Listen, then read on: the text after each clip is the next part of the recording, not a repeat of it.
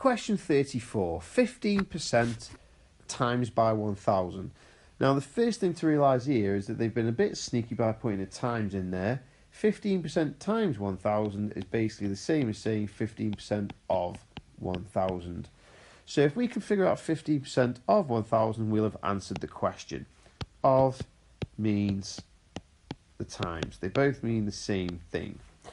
So to get 15%, the easiest way of doing it is to get 10% first. So 10% of 1,000, you can knock 1 0 off or divide by 10, so that would be 100. And 5% is going to be half of that. Well, half of 100 is 50. And obviously, you need to then just put the two together, and that 10% and 5% will give you 15%. So we need to put these two together as well. 100 plus 50 is 150. So our final answer is 150.